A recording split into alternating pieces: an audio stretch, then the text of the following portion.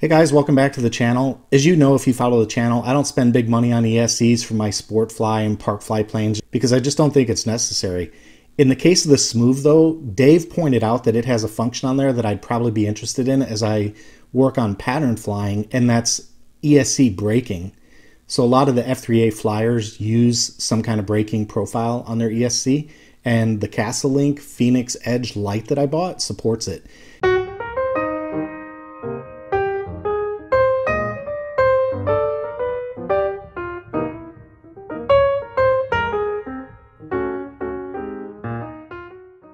There are a couple of different ways to get into the ESC configuration on Castle ESCs. This Castle programmer is one of them. So I thought I'd take a look at the programmer itself and then walk you guys through the options. Now, before I get into the video, I'm going to be very clear about one thing. I am not a Castle ESC expert, so I can't take a lot of questions about what all these different things do because frankly, I'm still learning when it comes to Castle ESCs. But what I do want to do is show you the software and the programming tool and exactly what this thing is capable of, because I'm going to be honest with you, when I open up the software, it kind of knocked my socks off. All right, so a quick look at the programming device. It's very small, as you can tell. These are my fingers. That's an SD adapter for a micro SD card. So you can see the size of this thing is very, very small. There are only 3 pins on it: ground, power, and signal. And the connectivity is a micro USB. To connect it to your ESC, you just need to connect your signal, hot, and ground wire from the ESC directly to these 3 pins, just like you plug it into your receiver, and you plug the USB in on this side, and that's it. And then you fire up the Castle software, and away you go.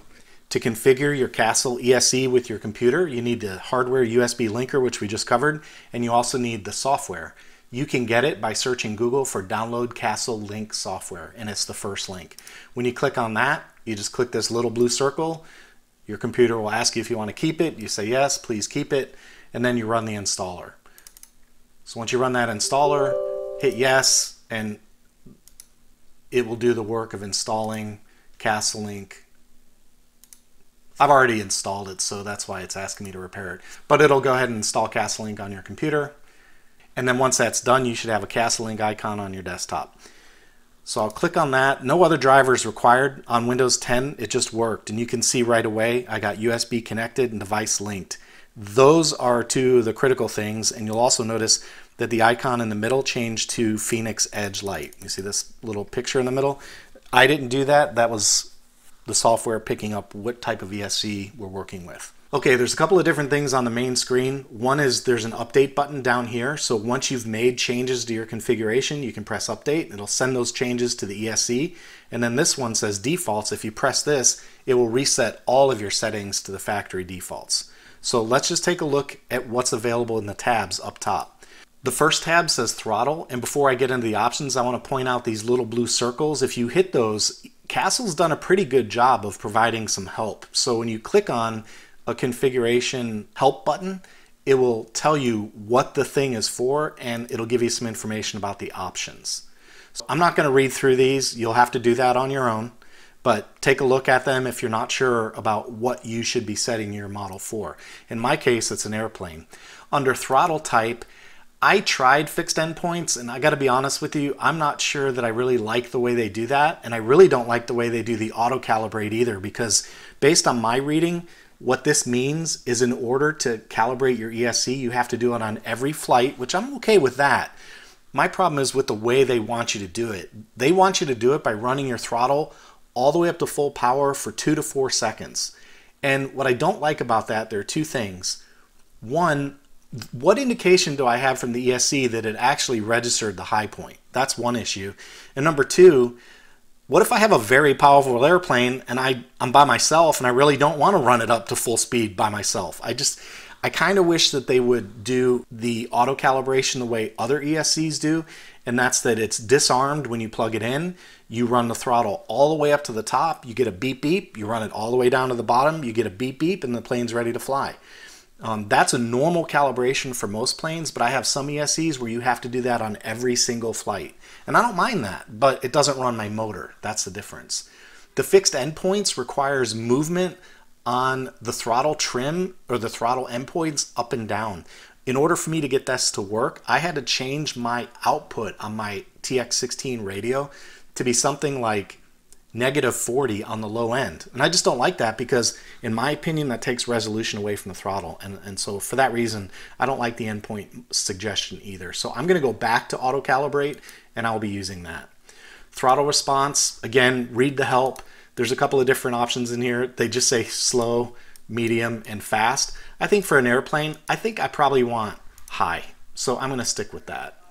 If you're using an external governor, which is a connection option on the ESC, you'll see external governor for the vehicle type, and you'll get access to these configuration options. The next one is the brake, and you can see I've already got mine configured. The brake strength is 30%, no delay, and fast ramp. This area is why I bought the ESC, because I wanted some control over braking. Okay, for cutoffs, you get an option to set your cutoff voltage. And for me, I'm going to leave mine on auto because I think the ESC will be smart enough to know when I plug in what kind of a voltage I have and then what the cutoff voltage per cell is. I'm going to leave mine at 3.4. I don't remember what the default is, but I think 3.4, if I get to that point, I want to land the plane. Voltage cutoff type, RPM reduction. There are a couple of other options like hard. I'd recommend against that. Let's see what soft cutoff does.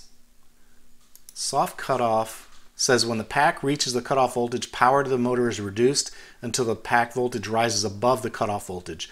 Power is then continually modulated to maintain the cutoff voltage. So yeah, not sure I like that. I think I'm going to stick with the RPM reduction cutoff, and in that model, mine says the RPM will abruptly reduce power to motor by about 25%. I'll pick that up, so that's what I want to stick with. But you know, hey, whatever floats your boat. There's some current limiting options and the cutoff types. You can do a soft cutoff or a hard cutoff. I prefer soft cutoff. For motor start power, I'm leaving the defaults because honestly, until I have a reason to change the default, I'm just not going to. Motor timing, I've read a couple of different articles on this. The biggest issue that I've seen is that some people put it on high and they've had smoke come out of their motors. So I have already flown it this way. I'm just going to leave it this way. You have an option of reversing the thrust direction of the ESC, so you can change that here. And then the PWM rate, again, I've flown mine at 12 kilohertz. I may not be making all the power, but it's making decent power. After doing the reading, though, I think I'm going to go ahead and switch mine to outrunner mode because they say this is what you should use. If I click the help, it says, this setting changes the frequency with which the controller sends power pulses to the motor. If you decide to experiment to change PWM, use a wattmeter and a tach, and that's it. It says nothing in the help about outrunner mode. However, I have read on the forums that if you're using an outrunner motor, you should put it in outrunner mode. So that's what I'll do. And then under other, hey Dave, this is for you, buddy. Remember I told you I was complaining about that power on beep? There's an option in here that if the ESC is powered on and the motor's in neutral, the ESC beeps every 20 seconds to alert you if you've left your plane plugged in. That thing was driving me nuts. There's an option in here to turn that off. So I've done that. Live Link is a way for the controller to communicate power system information to an external device such as a radio, RV, or computer using a USB interface in real time. Yeah, okay, I don't have that. BEC voltage, this is kind of nice because you know how I did the dual power supply option. If you want to get a little extra torque out of your servos, you can bump the BEC voltage up, which is very cool.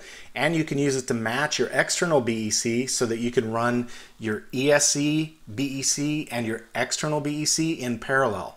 And check out my redundant power supply video for a little more information on that. Well, it just so happens that I'm using a Castle ESC as well. So what I'll be doing is plugging this device into my Castle ESC and setting my voltage to 6. That gives a little more torque on the servos. And again, I'll be able to match up my ESC's output to my external BEC's output. And then auxiliary wire, there's some really cool things you can do with this. One of them is reverse, and so you can plug this into your receiver and throw a signal and it'll reverse your ESC, which is very cool if you've got a plane that would benefit from something like that. And there's a handful of other options. Read the help file to learn what they are. I'm not going to go through every one of them, but that's what the auxiliary wire is for, and that's a white wire on the ESC. Now here's one of the coolest things that I've seen, And I want to show this to you by clicking on Download Log Data. While we download the data that's on the ESC already, notice you can choose what items are logged. You can log your voltage, ripple, current, controller temperature. That's a big one for me in Florida. Your input throttle, your motor power output, motor RPM, which is kind of cool, your governor gain, and your BEC voltage. Very cool stuff. And you can also set options to reset the data based on the concept of a rollover. So once you've filled up the log, you can have it automatically delete earlier entries and continue to write log data. So check this out. To me, this is one of the flat out, hands down, coolest things available on the ESC, and that's log data. Okay, just to make this chart a little bit easier to read, I'm going to click View, Session, and I'm going to choose the session because every flight that I've had on this plane, that data is logged. I'm going to pull up, I don't know, session, let's try session 15. And you can see on session 15 what the voltage is into the ESC, and obviously it's a 5-cell battery because we're starting at about 21 volts. So min, max, average, we started at 21 and we wound up at 18.3, and you can see the voltage graph on this plane as the plane flew. How cool is that? This shows about a 10, maybe 11-minute log. Now, in addition to voltage, you can, down here on the bottom, you can click on these little buttons and they'll turn on other logged entries. So you can see my current minimum was 0, my average was 17, not bad, and my max was 67. So it looks like my max might have been right there, right around takeoff, probably. And then, I don't know, maybe that was a touch and go. But you can see the application and rise and fall of current as the flight progressed. Very cool stuff. Watts, how cool is this? You can actually get your wattage data off your ESC. Very, very cool feature. So average 335 watts. My max power was 1322, and that would have occurred right on takeoff, probably. That's what that is. Temperature, again, being in Florida, this is important for me to know. 159 was the max, 139 on average. I'm going to need to do a little reading and find out where this thing is safe to operate. But yeah, that thing got hot. 159, that's hot. RPM, check this out. The ESC knows how fast the motor's spinning, so it's saying 42,000 RPM. I don't believe that. I don't think that that's the case. This is a, just to check the work, this is a 20-volt battery, and it is a 420 kV motor, so 84, yeah, I don't buy that. I don't buy that RPM. There's a configuration issue wrong in there somewhere. Throttle in, max is 2 milliseconds. That would have been here. That's the max value on throttle. And then on the low, obviously, it's down here at 0. Power out. I'm not sure what the power out represents. I'll have to do a little reading on that. But anyway, and then back voltage. That's cool too. You can see that the BEC had a solid 5.1 volts out, although my BEC is not connected on this plane right now because I haven't implemented the redundant backup strategy. I still have to do that on the Smooth.